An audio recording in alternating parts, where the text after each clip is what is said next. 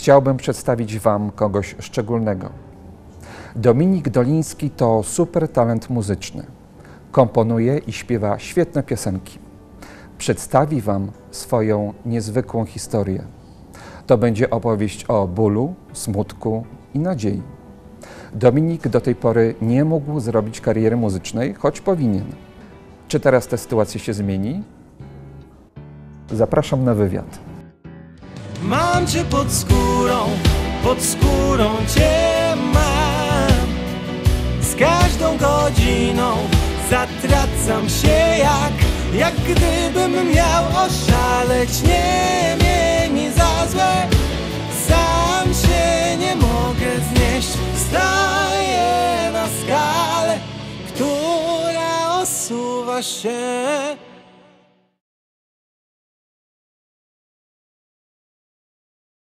Śpiewasz, grasz, komponujesz, piszesz niezłe piosenki, ale masz 27 lat. Dlaczego do tej pory nie próbowałeś nic robić na rynku muzycznym? Dlaczego nie zaistniałeś? Tworzę tę muzykę od lat i w ogóle piszę te piosenki, ale zawsze myślałem, że jak wyślę to do jakiejś wytwórni, do jakichś ludzi, to zaraz pomyślą, a to kolejny cygan. No nie bardzo tak z cyganami, to jest problem zawsze, to jest to, tamto, bo wiadomo, są uprzedzenia, są stereotypy. Myślałem, wyślę i pewnie nic z tego nie będzie i się po prostu bałem. Taki jest fakt, po prostu się bałem.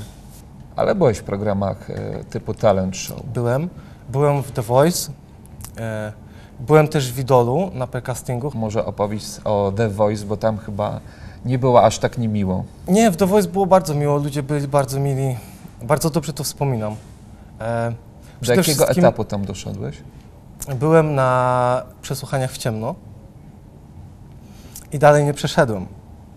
I fakt jest taki, że nie przeszedłem, właśnie fakt jest taki, że nie przeszedłem ze swojej winy, bo po prostu byłem inny psychicznie i w siebie nie wierzyłem. I na próbach wyszło mi bardzo dobrze i spodziewałem się, że się dostanę, ale jak wyszedłem na przesłuchanie w ciemno, coś mnie przytkało. Za słabo w siebie wierzyłem i po prostu straciłem siłę. A co śpiewałeś? Pomimo burz, Antka Smikiewicza.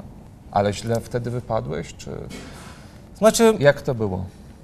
może nie tyle, że były jakieś fałsze czy coś, bo nie było żadnych fałszów, po prostu to było takie bezsilne. Nawet Nikt się nie odwrócił? nikt. A piasek? Piasek był miły. Piasek akurat wychodził. Ja stałem na korytarzu z mamą. I Piasek do mnie powiedział, że nie przejmuj się, czasem tak bywa, jest stres, są kamery. Ludzie nie są przywyknięci do czegoś takiego, tym bardziej młodzi. A jak nie masz doświadczenia na scenie wcześniej, no to może cię zatkać po prostu, może cię przytkać, możesz stracić powietrze. I powiedział wtedy właśnie do mnie, że Dominik, gdybym wiedział, że to ty, ale nie wiedziałem.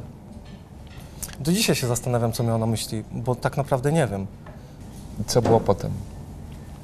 Potem zmarł ojciec, jakiś czas po tym. I się załamałem, wpadłem w depresję. To był bardzo ciężki okres w moim życiu. Bardzo to przechodziłem. Nie radziłem sobie bez ojca. I taki jest fakt. Będę twoją latarnią, zaświecę tam, gdzie mrok. Zaświecę, gdy się zgubisz. Zabiorę cię daleko stąd, daleko od tłumów ludzi. Wystarczy, że mnie zawołasz, pobiegnę do ciebie przez sztorm. Będę twoją latarnią, latarnią pragnę być twą. A kiedy zacząłeś śpiewać i pisać piosenki? Śpiewać zacząłem bardzo wcześnie, bo z tego, co słyszę od wszystkich z rodziny, to miałem jakieś 6 lat, jak już śpiewałem konkretnie. Ale pisać piosenki zacząłem później. Ogólnie zaczęło się od hip-hopu, jak byliśmy jeszcze tacy młodsi bardzo. A ogólnie pisać takie piosenki i śpiewać coś w podobie do tego, co piszę teraz, to myślę, że miałem około jakoś 17-18 lat, to już zaczynało przybierać taką formę takiej innej muzyki trochę. A występowałeś gdzieś? Tak, ale to były takie małe występy na Dni Romów itp. No tam ogólnie to było tak, że kuzyn mnie często prosił, bo on prowadził świetlicę i często mnie prosił, czy mógłbym przyjechać i zaśpiewać, bo oni tam robią jakieś dni Romów czy coś i jak możesz, to przyjedź, zaśpiewaj, bardzo bym cię prosił. Więc przyjeżdżałem, śpiewałem, ale nie traktowałem tego jakoś bardzo, bardzo poważnie. To było takie bardziej, taka przysługa praktycznie dla kuzyna. A z jakim odzewem się spotykałeś? No ludziom się podobało, oni tam przychodzili, słuchali tego i podobało im się i w ogóle. Ale tak jak mówię, nigdy nie traktowałem tego jakoś bardzo poważnie, bo nie chciałem iść w tę stronę. A jakie masz wykształcenie? Przede wszystkim, czy masz wykształcenie muzyczne? Znaczy, ja chodziłem do szkoły muzycznej przez 2 lata na akordeon, ale przeprowadziliśmy się z Dębicy do Żyrardowa i nie poszedłem już do szkoły muzycznej. Ojciec chciał, nalegał, ale ja już nie chciałem. Jakoś tak, nie wiem. Chociaż w sumie, gdybym mógł się teraz cofnąć w czasie, to pewnie bym poszedł i bym miał wyższe wykształcenie muzyczne, ale czasu nie cofnę, także... Swoją edukację też skończyłeś na dosyć niskim poziomie, tak? Tak, nie skończyłem gimnazjum, mam podstawowe wykształcenie. Przez wyjazdy do Anglii, bo często wyjeżdżaliśmy, rodzice wyjeżdżali. Ale w jakim celu?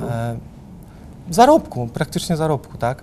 Ja też zresztą w celu zarobku, bo tam więcej się zarabiało. Brat miał kolegę, który mnie zatrudnił.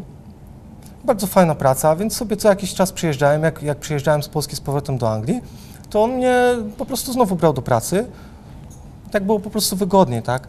A w Polsce potem już, nawet jak przyjeżdżałem i myślałem, żeby zostać, to myślałem, no przecież teraz nie mam wykształcenia, tak?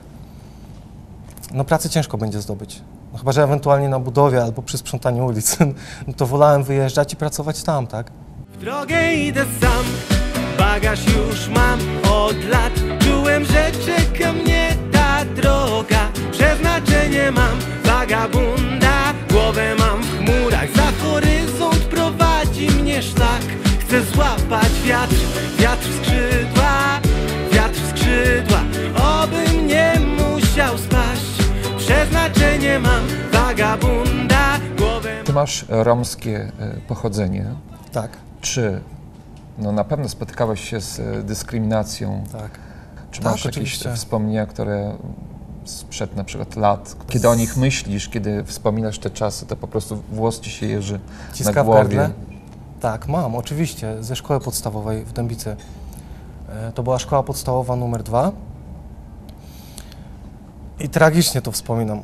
Dostawałem pineskami po głowie od dzieciaków i byłem wyzywany od najgorszych, od asfaltów, od Rumunów. Słyszałem, żebym wracał do Afryki, żebym się wyprowadził i w ogóle. I nawet ci starsi z gimnazjum często mnie po szkole łapali i po prostu mnie kopali i mnie wyzywali. I dopiero jak przeprowadziliśmy się do Żyrardowa, to tam odżyłem, bo tam dyskryminacja to już była rzadka rzecz. Tam się to rzadko zdarzało. Ale w Dębicy dom miałem bardzo ciepły, w domu dzieciństwo wspaniałe, a w szkole piekło.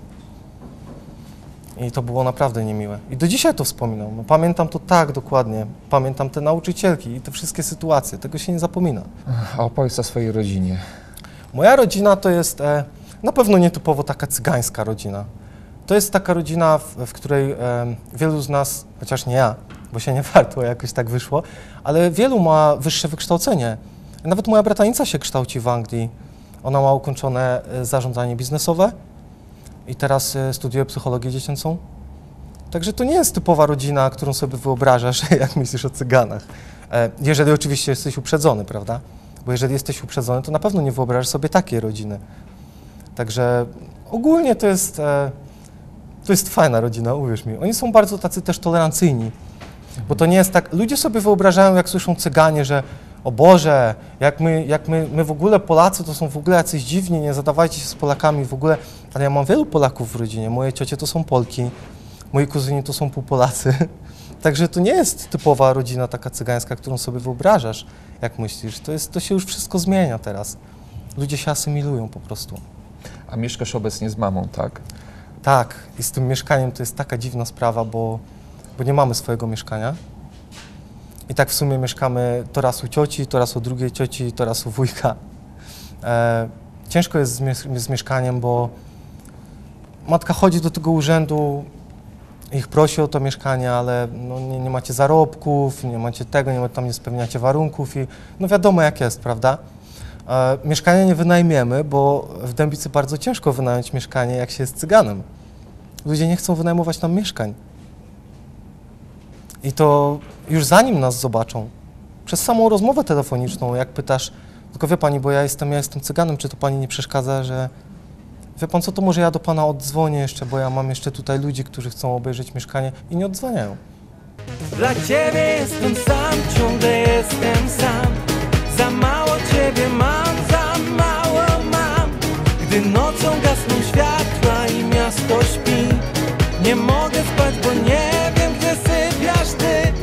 Dla ciebie jestem sam, ciągle jestem sam. Za mało ciebie mam, za mało mam. Gdy nocą gasną... Masz jeszcze rodzeństwo, które mieszka i pracuje w Anglii, tak? Brata i siostrę. I tam u nich też dużo przebywałeś przez dłuższy czas. Przez lata. Ja tam wyjeżdżałem, przebywałem u nich. Raz byłem u brata, raz u siostry. Tak w sumie, oni tam też mieszkają już od lat, bo to są lata. Siostra bodajże od 13 lat. I pracowałeś tam? Tak, pracowałem. Gdzie? Najczęściej to w sumie w remontówce z bratem. Pracowaliśmy razem. W sumie to lubiłem tę pracę, bo to jest spoko praca. Pracowałem jako pomocnik, pomagałem bratu. Wiadomo, w Anglii się z uprzedzeniami nie spotykaliśmy, więc o tyle lepiej, tak? Dlatego też w sumie często wyjeżdżałem. To też jest taki powód w sumie. Jakie stereotypy dotyczące Romów bolą cię najbardziej? Myślę, że najbardziej to ten stereotyp, że jesteśmy tacy dzicy, tacy nieokrzesani. Że z cyganem to w ogóle nie współpracuj, w ogóle nie zaczynaj, bo się nie da, bo oni są dzicy i w ogóle... Ale przecież, Robert, ty mnie znasz, prawda? Czy ja jestem dziki? Czy uważasz mnie za dzikiego człowieka, nieokrzesanego? No nie jesteś. Nie, prawda? Gdyby było więcej takich ludzi jak ty, to ja bym się bardzo cieszył, bo nam by się inaczej żyło. Pewnie rzadziej byśmy wyjeżdżali. Bo to jest też powód, dla którego często cyganie młodzi wyjeżdżają do pracy za granicą, bo mają też dość często dyskryminacji. Bo to też zależy, jak komu się fartą, prawda? Bo ja się wychowałem w Mazowieckim. To akurat jest mniej dyskryminacji, ale jak pojedziesz gdzieś w Podkarpacie, czy w tamte strony, to się spotkasz. To możesz być pewien, że się spotkasz. Nie musi być koniecznie aż tak tragiczna, jakaś bardzo ostra taka dyskryminacja, ale zawsze się z czymś spotkasz. Zawsze. Ty komponujesz piosenki i słuchasz takiej muzyki też, no, nie cygańskiej, tak? Ja słucham przeróżnej muzyki. No tak, często nie cygańskiej. Czasem słucham cygańskiej, ale jakoś rzadziej. Ale nie chcesz tworzyć muzyki cygańskiej, muzyki romskiej? Nie, szczerze to nie. Dlaczego? Nie, bo jakoś tak, nie wiem, nigdy nie miałem takiej wielkiej iskry do tego. Jakoś tak często to śpiewałem i w ogóle, ale bardziej czuję tę drugą muzykę, bardziej czuję ten pop, bardziej czuję to. Dlatego chciałbym bardziej to tworzyć. Ale ty masz bardzo szerokie zainteresowanie, od hip-hopu aż po muzykę latynoską. Fakt, to jest fakt, tak. Lubię też bardzo soul, lubię taki soft rock, lubię bardzo też, no i faktycznie latynowskie i hip-hop. No w sumie to jest wachlarz, bo ja tak wyciągam z każdej muzyki coś fajnego. Zawsze słucham i myślę, to jest fajne, można by było też coś takiego zrobić w podobie i potem właśnie wychodzą takie mieszanki w tych piosenkach. To jest takie moim zdaniem fajna sprawa, bo nikt nie powiedział, że nie można, prawda? Bo możesz słuchać różnych gatunków i sobie stamtąd coś wyciągać, podsłuchać, że ktoś robi to tak, drugi robi to tak, to może sobie zrobię też tak i tak, wiesz, to jest takie kombinowanie. Ale to się opłaca naprawdę, bo wychodzą z tego fajne rzeczy czasem. Mam cię pod skórą cię mam. Z każdą godziną zatracam się jak gdybym miał oszaleć. Nie miej mi za złe, sam się nie mogę znieść. Stoję na skale, która osuwa się. Twój pierwszy singiel nosi tytuł Pod skórą. Tak. Jakie były inspiracje do napisania takiej piosenki? Znaczy, to jest częściowo inspirowane historią mojego znajomego. Bo on mi opowiedział pewną historię, która mu się przydarzyła, bo właśnie z jego wybranką. I wynikła właśnie taka dziwna sytuacja między nimi, bo oni ze sobą byli dobry kawałek, jakoś ponad rok bodajże, kochali się bardzo. On się z nią rozstał i żalił mi się, że ma problem, bo gdzie nie pójdzie, to ją wspomina, wszędzie ją widzi, że ma jakąś obsesję teraz, a że stracił ją, ale ze swojej winy, bo się dla niej nie zmienił. I tak go słuchałem i mówię do niego, to w sumie tak jakbyś miał ją cały czas ze sobą, prawda? Zupełnie jakbyś tak miał ją gdzieś pod skórą. I wtedy mi zaświtało, że to byłby bardzo dobry tytuł na piosenkę. Ale sama muzyka jest taka dramatyczna, bardzo Jest, emocjonalna. Tak, jak jego historia, prawda? A twoi ulubieni wykonawcy polscy? Myślę, że najbardziej to chyba, nie wiem, może cię nie zdziwię, ale chyba Kaja. Zdecydowanie Kaja. A z kim chciałbyś duet nagrać? Ale to ma być takie bardzo śmiałe, czy takie... Bardzo śmiałe, No tak. to z Kają, Jak oczywiście, że z Kają. No. To jest bardzo śmiałe życzenie, wiem, ale no skoro pytasz, to... A dlaczego Kaja? Ona jest taka bardzo... Ona jest taka dosyć etniczna. Ona ma w sobie coś takiego... Myślę, że gdyby z nią współpracować i połączyć ten pop z tą etnicznością, to mogłoby wyjść coś naprawdę fajnego. Jaki masz taki cel w życiu, który chcesz osiągnąć? Jest coś, co jest bardzo śmiałe. Nie wiem, co z tego będzie, czy mi się uda, ale postaram się.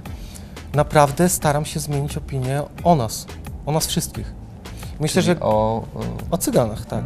I myślę, że gdyby mi się udało, gdyby ludzie mnie słuchali, poznaliby moją historię, to nie mówię, że od razu wszystko by się zmieniło, ale może zaszczepiłbym gdzieś taką iskrę.